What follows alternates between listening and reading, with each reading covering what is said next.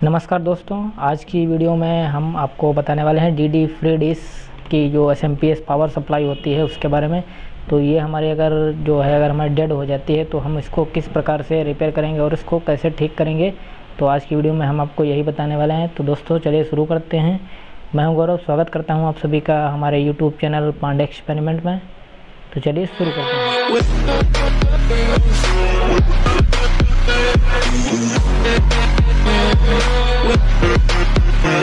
तो यहाँ पर अगर मैं बात करूँ डीडी फ्री डिश की एसएमपीएस पावर सप्लाई के बारे में, तो यहाँ पर हमें जो है दो प्रकार की एसएमपीएस पावर सप्लाई देखने को मिल जाती हैं। तो यहाँ पर मैं आपको इसमें डिफरेंस भी बता दूंगा कि इसमें किस प्रकार का डिफरेंस होता है और जो है कौन कौन कैसे पहचानेंगे कि हमारी ये कितने प्रकार की जो है एसएमपीएस पावर सप्लाई आती है। तो सबसे पहले हमें पहचानना ये है कि इसमें देखिए यहाँ पर जो हमें है, यहाँ पर इसमें इस वाली जो हमारी होती है सप्लाई, इसमें हमें 3.3 वोल्ट ही आउटपुट मिलता है। आप यहाँ पर देख सकते हैं, देखिए इसका जो वायर है मैं हटा देता हूँ यहाँ पर। तो आप देख सकते हैं यहाँ पर जो है हमें 3.3 volt ground, 24 volt, 12 volt ground, और यहाँ पर भी हमें ये भी 3.3 वोल्ट का है। देखिए यहाँ पर मैं पलट कर आपको दिखा सकता हूँ। तो ये हमारा जो सबसे पहला पॉइंट था 3.3 का था, और यही हमारा जो है वापस से होकर ये लास्ट में आ रहा है, यानी ये भी हमारा ग्रीन वाला जो वायर है ये भी 3.3 वोल्ट है। यानी इसमें हमें 3.3 ही मिलेगा, लेकिन इस पावर सप्लाई में हमें 5 वोल्ट मिल जाता है, जो कि ज़्यादातर हमें चाहिए होता है। तो ये वाला जो है इंडियन बोला जाता है पावर सप्लाई, ये चाइनीज़ बोला जाता है मार्केट में। लेकिन दोस्तों ये दोनों ही इंडियन ही है, लेकिन बस नाम से जानते हैं कि ये चाइनीज़ है, ये इंडियन है और ये चाइनीज़ है। तो बस ये सिर्फ कहने का फ़र्क है, बाकी चीज़ दोनों एक ही है। और इसमें जो हमारा ये वाला जो पावर सप्लाई है, तो इसमें हमें यहाँ पर देखिए सबसे पहले एक फ्यूज़ मिल जाता है, और ये हमारा जो होता है, ये हमारा जो कॉइल होता है, ये हमारा करंट को फ़िल्टर करने के लिए काम में लिया जाता है और काफ़ी स्मूथ करंट हो जाए ताकि वेरिएशन उसमें ना रह जाए। तो उसके लिए ये यूज़ किया जाता है। तो और उसके बाद इसी में हमें यहाँ पर एक कैपेसिटर देखने को मिल जाता है, और यहाँ पर जो देखिए एक हमें आईसी देखने को मिल जाता है। ये आईसी जो है हमारा ये जो 5 वोल्ट की सप्लाई जो आउटपुट करता है, इसमें हमें वाइपर मिल जाता है। देखिए यहाँ पर मैं आपको इसका नंबर दिखाने की कोशिश कर रहा हूँ, BIPER22A, यहाँ पर ये इसका नंबर है आईसी का, आप देख सकते हैं ये। तो ये हमारा आईसी है। तो इसका जो हमारा यहाँ पर आप देख सकते हैं, पहला और दूसरा पिन ये वाला हमारा सोर्स का होता है, तीसरा पिन हमारा फीडबैक का होता है, और चौथा पिन हमारा VCC का होता है। यानी आईसी में जो हमें वोल्टेज इनपुट करना है ये पिन उसका होता है। और ये इस साइड के चारों पिन हमारा ड्रेन पिन होता है, जैसे कि एक मॉसफेट में गेट ड्रेन सोर्स पिन होता है, उसी प्रकार से इसमें रहता है। तो और कंपोनेंट की बात कर लेता हूँ कि अगर इसमें कोई फॉल्ट आती है तो हम इसको कैसे रिपेयर करेंगे और इसको कैसे ठीक करेंगे। तो सबसे पहले हमें अगर इसमें प्रॉब्लम आती है, अगर हमें डीसी आउटपुट नहीं मिल रही, तो सबसे पहले हमें इसका प्राइमरी सेक्शन और डीसी सेक्शन, दो इसमें सेक्शन होता है। तो यहाँ पर मैं आपको दिखा देता हूँ कि ये हमारा जो ये लाइन बना हुआ है, इसके इस साइड का हमारा जो है प्राइमरी सेक्शन है और इस साइड का हमारा सेकेंडरी सेक्शन है।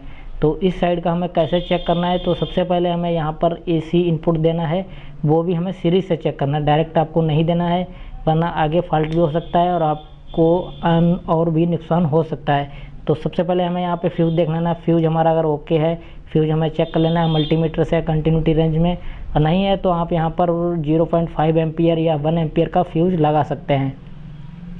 उसके बाद जो है हमें यहाँ पर ड्रम, ये जो हमारा जो कॉइल है इसमें सप्लाई मिलेगा। तो यहाँ पर आप देख सकते हैं पीछे से, तो यहाँ पर जैसे कि आप देख सकते हैं ये हमारा AC का टर्मिनल है, यहाँ से हमारा फ्यूज़ से होते यहाँ पर आएगा सप्लाई जो है 220 वोल्ट का, यहाँ से होते यहाँ पर आएगा इस दोनों पॉइंट में जो हमारा कॉइल लगा हुआ है यहाँ पर, और इसके साइड में यहाँ पर पीछे चलाता है ये कैपेसिटर। अगर ये वीक भी है तब भी कोई दिक्कत नहीं, बस ये हमारा शॉर्ट नहीं होना चाहिए। अगर ये शॉर्ट हो जाता है तब हमें शॉर्ट कंडीशन दिखा सकता है, लेकिन बाई चांस हो जाता है कभी कभी, लेकिन हमेशा नहीं होता है। तो यहाँ पर इस कॉइल के हमें तो चेक करना है, तो यहाँ पर एक मल्टीमीटर का प्रॉब यहाँ पर रखेंगे, दूसरा वाला यहाँ पर रखेंगे। अगर हमारा कंटिन्यूटी अगर मिलती है या बीप साउंड मिलता है तब ये हमारा एक साइड का ओके है। तो इसी प्रकार में दूसरे साइड का चेक कर लेना है, अगर इस साइड का भी ओके है तो सही है। उसके बाद हमें यहाँ पर ब्रिज रेक्टिफायर मिल जाएगा। देखिए यहाँ पर ये, तो ब्रिज में यहाँ पर आप चेक करेंगे तो हमें यहाँ कैपेसिटर पर एसी वोल्टेज चेक कर लेना है 350 के करीब। अगर हमें मिलता है 300 से ऊपर ही मिलेगा तो यहाँ पर इस प्रकार से इसको चेक कर लेना है। और अगर कोई डायोड शॉर्ट है तो आप यहाँ पर एक एक करके डायोड भी चेक कर सकते हैं। डायोड अगर दोनों साइड से बीप दे रहा है या कंटिन्यूटी दे रहा है तो वो डायोड हमारा चेंज कर देना होगा हमें। और यहाँ पर जो हमारा नॉर्मल डायोड होता है IN4007 वही डायोड यहाँ पर हम लगा सकते हैं, कोई और डायोड लगाने की ज़रूरत नहीं है। और जो मैं सारे कंपोनेंट की आपको जानकारी देते चलूँगा कि इसमें कौन कौन से हमारे कंपोनेंट लगे होते हैं। तो उसके बाद आगे बात कर लेता हूँ।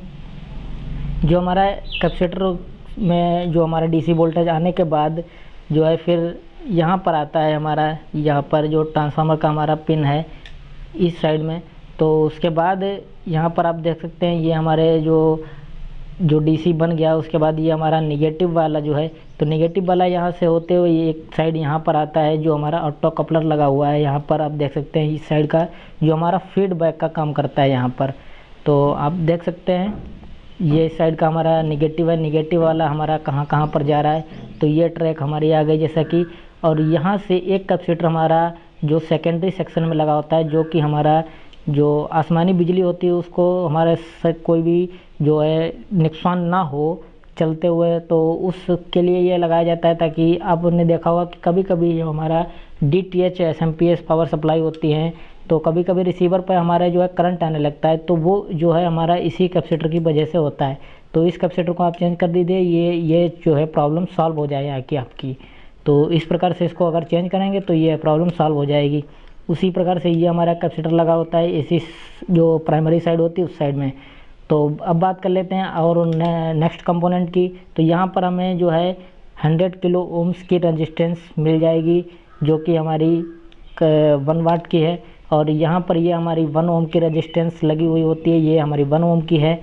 और ये वाला जो आप डायोड देख पा रहे हैं, ये वाला IC के इस साइड में लेफ्ट और राइट साइड में जो डायोड लगा हुआ है ये हमारे जो है फास्ट रिकवरी डायोड होते हैं जो IC को स्विचिंग करवाते हैं। और ये हमारा यहाँ पर जो है वोल्टेज भी प्रोवाइड कराता है, यहाँ पर फीडबैक का काम कर रहा है ये। तो ये यहाँ पर नेटवर्क इसी के लिए लगाया गया हुआ है। और ये हमारा कैपेसिटर लगाया गया जो कि IC को वोल्टेज देता है। और अगर IC में अगर कोई फॉल्ट है और तो यहाँ पर आप चेक कर सकते हैं। और ये हमारी रेजिस्टेंस जो है 2.2 मेगा ओम की रेजिस्टेंस है, यानी जो हमारी रेजिस्टेंस है वो 2 मेगा ओम की रेजिस्टेंस है। तो यहाँ पर आप मल्टीमीटर से चेक करेंगे तो ये हमें कुछ भी नहीं दिखाएगा, क्योंकि मल्टीमीटर में हम 1 मेगा ओम तक की ही रेजिस्टेंस चेक कर सकते हैं। तो इस प्रकार से आप चेक कर सकते हैं। बाकी ये डायोड का चेक करने का तरीका सिंपल ही है, जैसे नॉर्मल हम चेक करते हैं उसी प्रकार से चेक होगा। तो इस प्रकार से आप जो है चेक कर सकते हैं। और ये हमारा जो ऑक्टो कपलर है तो इसको भी आप इस प्रकार से चेक कर सकते हैं। अब जो हमें ट्रांसफार्मर हमारा ज़्यादातर ख़राब नहीं होता है तो इस प्रकार से आप चेक कर सकते हैं। और सबसे मेन बात मैं आपको बता दूं, अगर हमने इस साइड का अगर प्राइमरी सेक्शन ओके कर लिया है और यहाँ पर हम देखते हैं कि हम जब AC यहाँ पर इनपुट करेंगे सीरीज से और हमारा सब कुछ ठीक करने के बाद अगर हमारा जो यहाँ पर बल्ब हमारा 100 वाट का जो है ग्लो करता है ज़्यादा तेज, तो आप सबसे पहले यहाँ पर देखिएगा कि IC के ऊपर इस तरह से जो उंगली रख कर देखिएगा, अगर हीट हो रहा है हल्का सा भी तो आप समझ लीजिए कि IC आपका ख़राब है, आपको IC चेंज कर देना है, हमारी DC आउटपुट यहाँ पर मिलने लगेगी। तो इस प्रकार से आप रिपेयर कर सकते हैं। अगर IC में कोई भी फॉल्ट होगी तो ये हमारा नहीं काम करेगा, तो IC चेंज कर दीजिए। ज़्यादातर IC जाता है, बाकी यहाँ पर कोई फिजिकली कंपोनेंट आप चेक कर सकते हैं। अगर कोई गया है तो आप वो अगर ख़राब हो गया तो उसको चेंज कर सकते हैं। और ज़्यादातर मेन जो हमारा IC वैसे ख़राब हो जाता है तो IC चेंज कर सकते हैं। और या डायोड हमारा ब्रिज भी ख़राब हो सकता है, तो उसकी ब्रिज ख़राब होने की इस कंडीशन में यहाँ पर हमारा जो है फ्यूज चला जाता है, तो फ्यूज चेंज करेंगे, डायोड चेंज करेंगे, हमारा सप्लाई रेडी हो जाता है। अब बात कर लेते हैं हमारी सेकेंडरी साइड की। जो हमारा सेकेंडरी साइड जो आउटपुट का साइड होता है, अगर यहाँ पर आपको वोल्टेज नहीं मिल रहा है या अगर वोल्टेज यहाँ पर जो हमारे नोट किया गया हो अगर ये कम मिल रहा है तो यहाँ पर आप कैपेसिटर जो है चेक कर लीजिए। और अगर कोई फूला है या फटा हुआ लग रहा है तो आप इसको जो है चेक कर सकते हैं और इसको चेंज कर दीजिए तो ये हमारा ठीक हो जाएगा। सबसे मेन चीज़ जो है हमारा 5 वोल्ट के लिए जो आउटपुट करता है वो हमारा ये डायोड है, जिसका नंबर है हमारा 5408। यहाँ पर मैं आपको इसका नंबर दिखा देता हूँ। यहाँ पर इसका नंबर है 360 इसका नंबर है। तो इस प्रकार से ये हमारा जो है 5 वोल्ट आउटपुट करता है। ये हमारा जो है जो 24 वोल्ट आउटपुट करेगा। ये हमारा जो है जो हमारा 12 वोल्ट आउटपुट करता है। तो ये हमारा जो ये जितने भी ये डायोड हमारे लगे हुए हैं, ये सभी डायोड हमारे शॉर्ट की डायोड होते हैं। तो इसको भी चेक हम नॉर्मल कंडीशन में ही कर सकते हैं, कंटिन्यूटी की रेंज में। तो इस प्रकार से आप इसको चेक कर सकते हैं। तो ये सारे डायोड जो है एक ही इसी साइड में चेक होंगे। और अगर आपका वीक सिग्नल का प्रॉब्लम है तो आप यहाँ पर इसमें ये डायोड देख सकते हैं जो, तो इस डायोड को चेंज कर दीजिए तो ये ठीक हो जाएगा। तो यहाँ पर डीटीएच पावर सप्लाई जो हमारी होती है, तो इसको जो रिलेटेड जो भी प्रॉब्लम्स थी वो मैंने आपको बता दी, और इससे रिलेटेड भी मैं आगे वीडियो लाता रहूँगा। अगर इसके रिपेयरिंग में जो भी कमी आती है वो मैं सारी आपको बताता रहूँगा कि इसमें किस प्रकार से इसको रिपेयर करेंगे और कैसे ठीक करेंगे। तो आज की वीडियो में बस इतना ही। मिलते हैं किसी नई वीडियो के साथ, तब तक के लिए जय हिंद, जय भारत।